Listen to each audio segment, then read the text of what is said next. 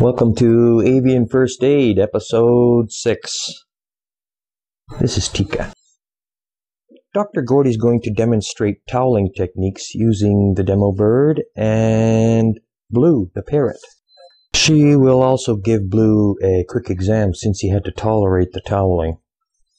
For birds like Tika, who know what toweling is and hate it, they can also start to hate the person doing it. I let Dr. Gordy clip my bird's nails so they hate her instead.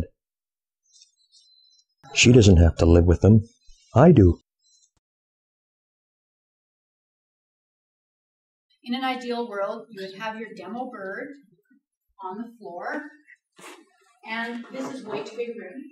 If I was choosing in this room, I would choose that corner and I would move that chair so he can't run on it, under it, and get away from me. The first time you towel a bird is easy because they don't know what's going on, and then they think about it for the rest of their life, how to beat you. And every time you do it, the next time it's harder. So what you do is you put your bird in this corner,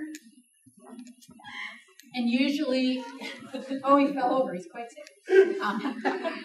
And usually you try and have like one person, not the owner, because he'll want to climb their pant leg, stand in one corner, maybe your technician and yourself.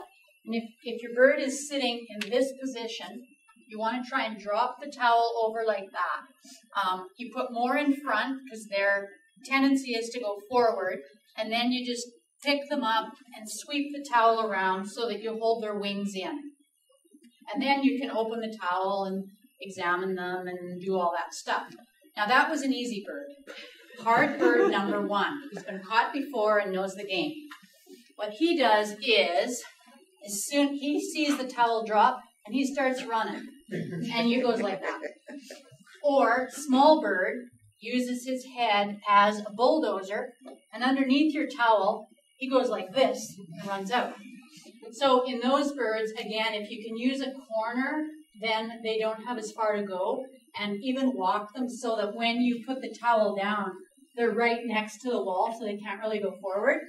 Now, super bad bird, who's been caught many, many times, what he does, and this is usually large birds, he will, doesn't matter where in the room, he doesn't care, he'll go on his back like that, and when you go to drop your towel, his feet will come up and he'll kick that towel right off.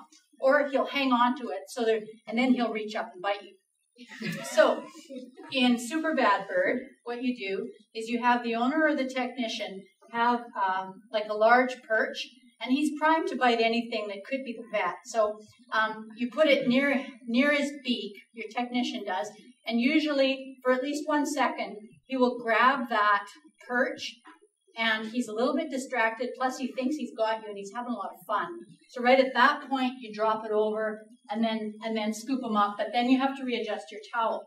So in that kind of bird, you need quite a big towel, because if you have one that's too small, then he still wins because your towel only covers this much. And you got to let him go and start over. Now he's even madder. Oh yeah, he's really mad now.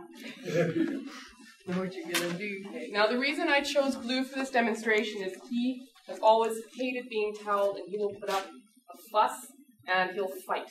So I thought I want you to see that it's okay if they're screaming, it's okay if they're fighting, that if you do this properly, you're not going to hurt them. Okay. So be prepared for some screaming. Corner, please. They probably want this. Yeah, he knows. He knows it's game. You'll hear him. Might as well watch him too.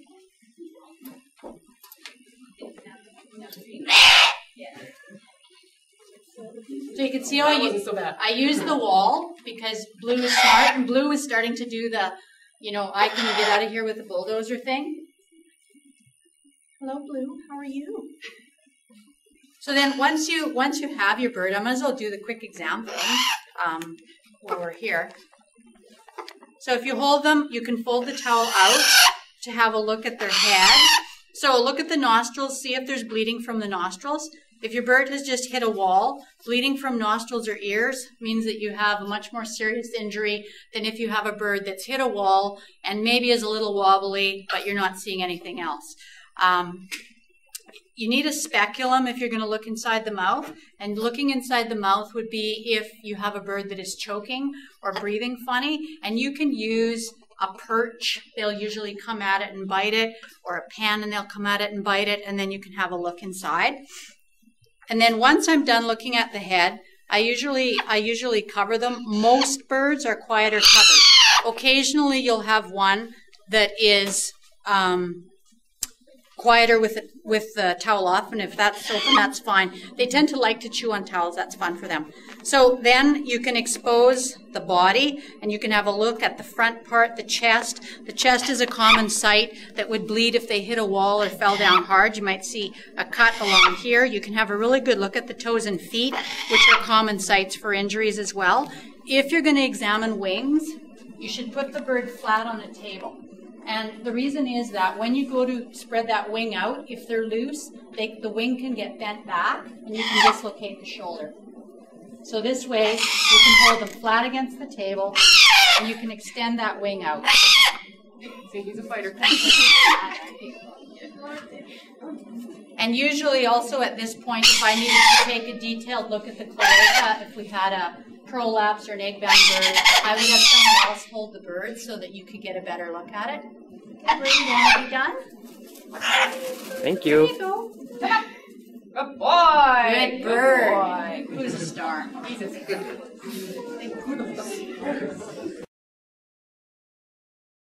Well, that ends the general first aid portion of these videos. The remaining episodes will deal with common injuries and specific emergencies. We'll see you next time on Avian First Aid. Ciao. See ya.